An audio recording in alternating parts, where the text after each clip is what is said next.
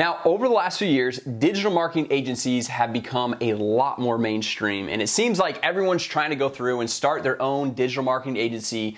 Everyone on YouTube's talking about how to start your own digital marketing agency and going through and selling a course and training. And yes, I'm kind of throwing myself under the bus here because I fall into that category. I have my own marketing agency. I teach other people how to do exactly what I do. However, the traditional way of how to go through and start and grow your marketing agency that it seems like everyone is talking about online, go and get clients, charge them $1,500 per month, $2,000 per month, and go and get 5 or 6 clients, you're making $10,000 per month. My personal belief is that is going to completely die here within the next year.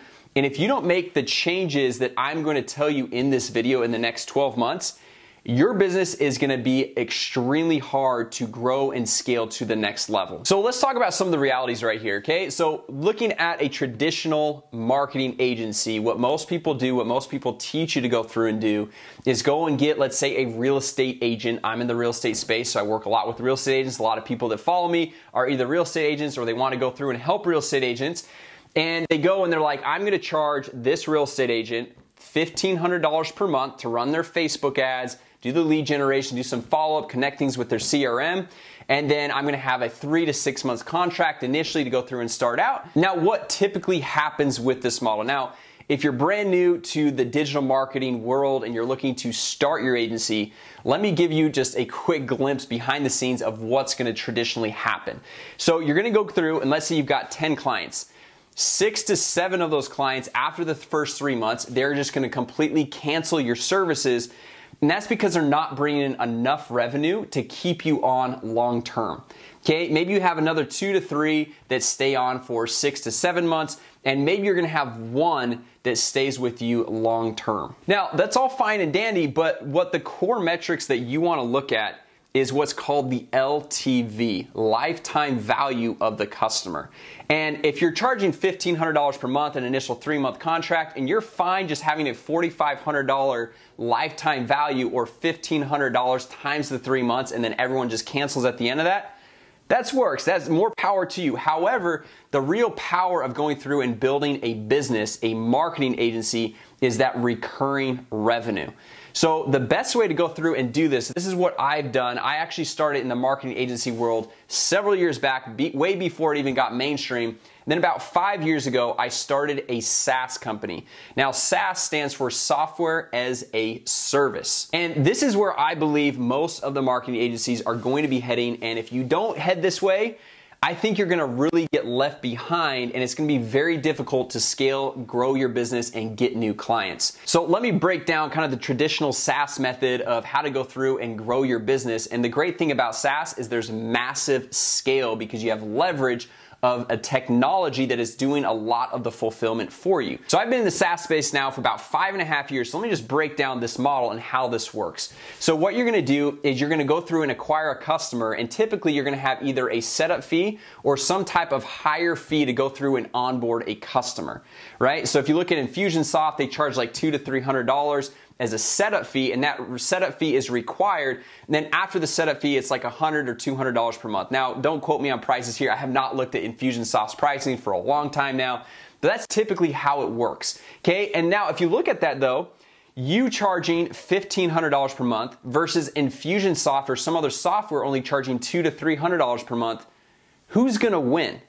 Infusionsoft is gonna win every single time all day long. Now, you might argue with me and say, well, Infusionsoft has tons of investment money. They have all this VC capital to go through and start their business, be able to bring on all these customers at $200 per month. I don't have that type of capital. Well, here's how you negate that and exactly what I've done with my business. So what you're gonna do is you're gonna run ads, and obviously when you're starting out, you don't run ads, you just do organic ways to go through and get your first clients. But once you got to a point where you've got a good steady system, you run some ads, you bring on those clients, you charge a higher upfront ticket price so that you can pay for all of your ads, you can pay for the initial onboarding, the initial setup, and then on the back end, you're gonna just be charging a $200, $300, or even $400 per month monthly recurring fee. Now, you might be thinking, Jason, that is a complete waste of time. I don't have time to focus on these clients if they only are paying me $200 per month.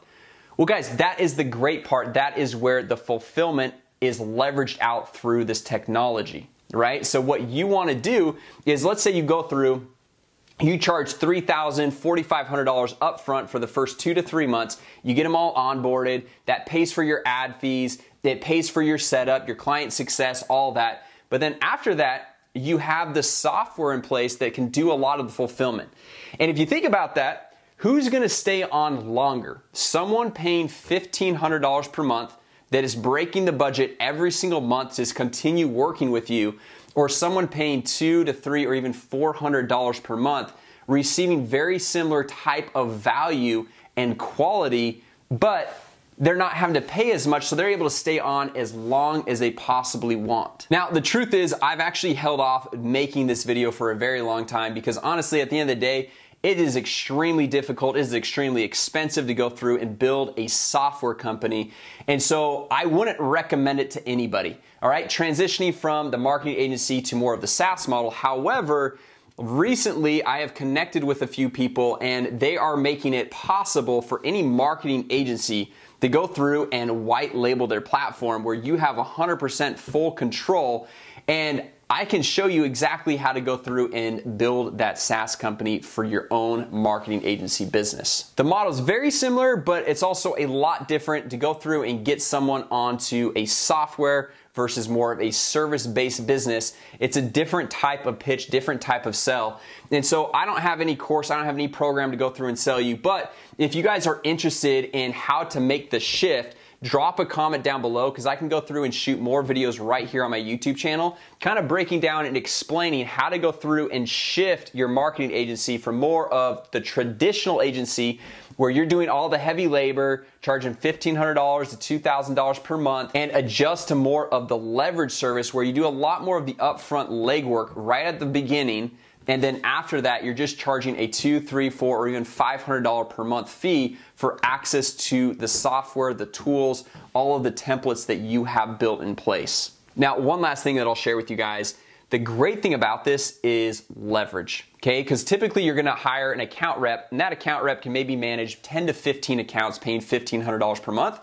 However, with a software being more of the fulfillment piece, all of the tools, doing all the heavy lifting for you, that one person can easily handle 60, 70 to 80 accounts. And so you can have massive scale with just limited amount of people on your team. So anyway, guys, I want to just kind of break this down for you because I know this channel is a lot more kind of beginner marketing agency owners. Maybe you are looking to start one or you just started one, you're trying to get it off the ground.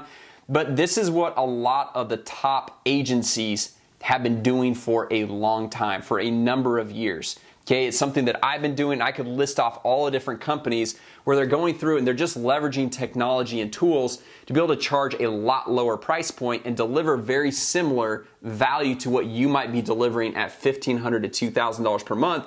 And so they're able to go through and scale up, win all the customers, bring on hundreds if not thousands of customers at a much lower price point and still have massive profit margins and deliver great value. So anyway, guys, I hope this video was helpful. If it was, go ahead, give it a thumbs up. Also, drop a comment down below. I'd love to hear what your thoughts are on this model. If you guys like to hear more on how to go through and actually make this happen, because like I said before, like we have put millions of dollars into our Arsenal software. I'm not saying you're gonna go white label the Arsenal software, okay? I'm not offering that, so don't ask that. But if you'd like me to go through and break down how to go through and make this work for your business for literally pennies on the dollar, I can go through and break down the exact strategies right here on the YouTube channel to be able to help you with growing your marketing agency. And I personally believe if you do not make this shift moving into 2021, your agency is going to quickly become obsolete.